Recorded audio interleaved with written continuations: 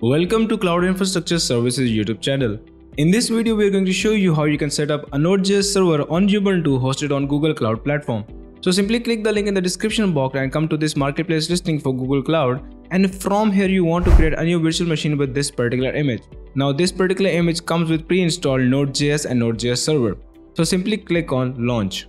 After that, you would be brought to this page from where you can customize your virtual machine. So give your virtual machine a deployment name, choose the region or zone where you want to deploy your virtual machine. After that, scroll down and choose the machine type according to your requirements. Scroll down even more and choose the disk space according to your requirements as well. After that, leave the network settings as default and finally accept the agreement and click on deploy. And now you would have to wait for the deployment process to complete. Once the deployment is completed, the next step is to open up the SSH terminal for your virtual machine. So simply click on this button that says SSH. Now this is going to open up a new window which is going to connect to the SSH service of a newly created virtual machine. Now inside the SSH terminal, we can verify the installation for Node.js by typing in the command node-v and then hit enter. So as you can see that our install version is 10.19.0. Anyways, we can open up the Node shell by simply typing in the command as node and then hitting enter. After that, we can run some basic Node commands like console.log and we can print out hello world, and this prints out hello world on a terminal.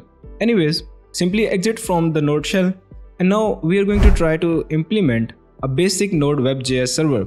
So for that, we're simply going to create a new directory and I'm going to call it as demo, or I can simply name it as node demo.